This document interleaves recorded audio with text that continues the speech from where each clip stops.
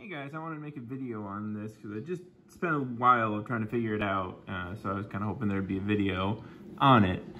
So here I have opened a a log file from my Avalanche. I was doing some wideband tuning on it, getting the speed density done, but I ran into kind of an issue that was throwing me off. So here we have commanded EQ ratio, which is that's your lambda. If you're not familiar with lambda, it's your air-fuel ratio.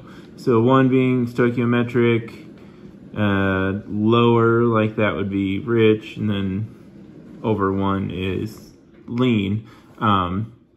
So that's kind of what the computer is looking for. All widebands read in lambda, but then they convert them to AFR just because most people are more familiar with that. It really doesn't actually matter which one you use, except for in this case because HPTuners is kind of stupid. So here we got, like, you know, I'm at 13.9, whatever. But here we have commanded air-fuel ratio, and that doesn't necessarily line up with commanded lambda. And that's because of this alcohol percentage. So my truck is flex fuel, so all modern gas has some ethanol in it, about 10%, so 9.4. Well, anyways, it's adjusting the commanded air-fuel ratio for that percentage. But our wideband is reading in lambda converted to AFR, so our error is going to be the difference between, you know, actual lambda and the commanded air-fuel ratio based on this alcohol percentage. So I'm going to show you guys how to fix that. So I'm going to show you how to do this. Ooh, if I could find the mouse again. All right. So here I added a MPVI input. I haven't configured it yet, so I'm going to go to transform. And if you have one of these magical sensors that can read EQ ratio, that's your lambda, and that makes it easy. But if you have one like I do, I have an old wideband commander, and it does not, or it reads an AFR, not lambda, and there's really no easy way to convert it, or easy way to you know, change that setting. So I'm going to show you guys how to convert it to lambda. We're just going to have to do some simple math and go from there. So what I want you to do is, here is my wideband in AFR.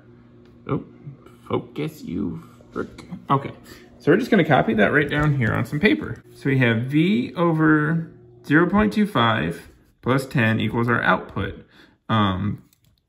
So the easiest way to convert this to lambda, so what we're going to do is we're just going to take this bottom and we're going to multiply it by 14.7, and then we're going to take the 10, the adder number, and we're going to divide that by 14.7. And I will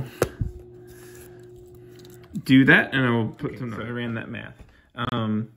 So basically, all we are doing is we're dividing the whole thing by 14.7. In fact, we're even doing the output by 14.7 because a lambda of 14.7 equals 1.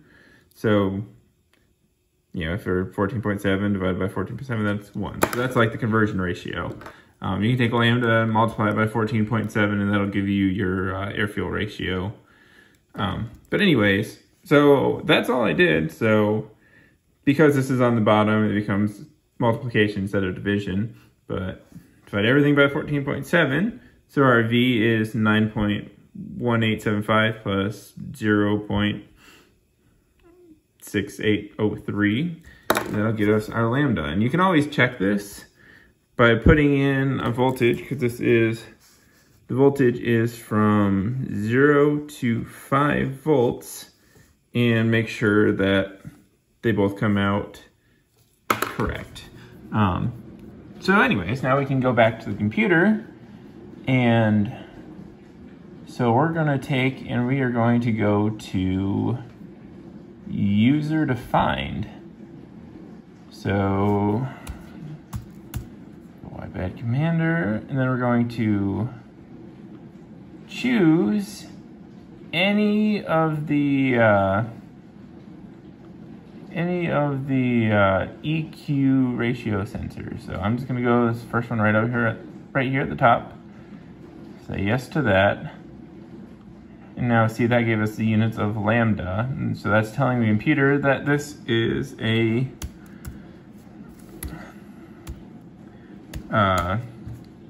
sensor reading in lambda, so EQ. And then we're just going to enter in our values right here.